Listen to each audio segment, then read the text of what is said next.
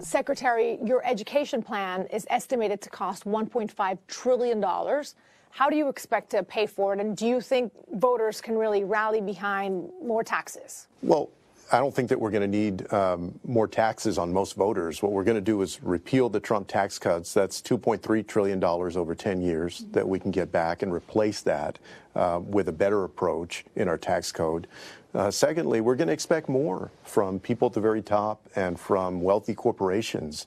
For instance, a few weeks ago, it was reported that Amazon had a profit of over $11 billion, but didn't pay any federal taxes. There are a lot of companies out there that are reaping a profit in our country, but not paying any federal taxes. We need to change that. We also need to close loopholes. And I believe that that we can make important investments like this if we have a tax code that expects more from the people at the very top, and instead of burdening the middle class. And too often times our schools are underfunded. The classroom sizes are too big. A lot of times we have students that may want to go to college, but they have no idea how to get there. So this education plan is about making sure that we start early with universal pre-K for 3- and 4-year-olds, that we improve K through 12 education, and that we make higher education available to everybody. It seems like you're proposing an overhaul of education. What do you say to those people who say, isn't it better to just fix what is already there? I'd say we're competing against countries around the world that are educating their students better than ever before. So in order to compete with that, we actually need to reimagine our education system to not just go from K through 12, but really to go through from pre-K through 16. That today requires more education than ever before. And we need to rise and to meet that challenge in the United States. We don't have a single person to waste today. We need to make sure that we invest in every kid. Erika, you're a teacher. Why is your husband the man to fix the challenges in America's classrooms? Well, I think he understands, coming from the background that he did, he understands the challenges that students are facing right now.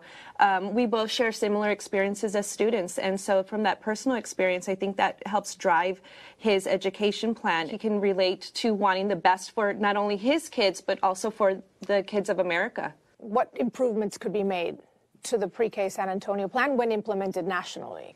I believe that what we did here in San Antonio with pre-K for SA, which was to significantly expand high-quality full-day pre-K, was a great example of what communities can accomplish throughout the United States. So that basically you're taking kids at a young age, at 3 or 4 years old, and putting them on a very strong start to get a great education.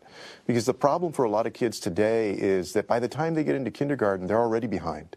I don't want how much money a child's parents make or don't make to ever determine whether they're able to get a great education in this country.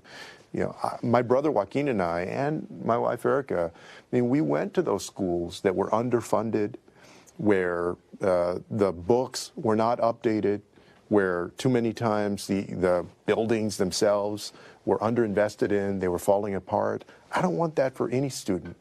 A lot of times I feel like we were swimming upstream, but we made it.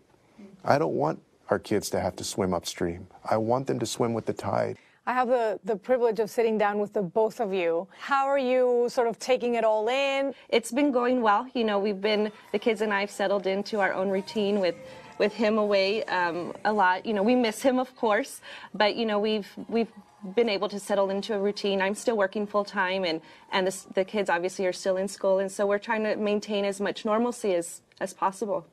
Anything you're fearful of heading into debate season, and then just how long this race is going to be?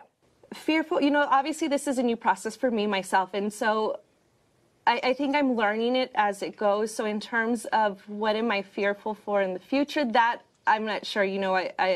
I think it would be, there can be some really big critics out there. Mm-hmm. And so being strong enough, not only as him as a candidate, but us as a family, and being able to withstand that. Hey, NBC News viewers, thanks for checking out our YouTube channel. Subscribe by clicking on that button down here, and click on any of the videos over here to watch the latest interviews, show highlights, and digital exclusives. Thanks for watching.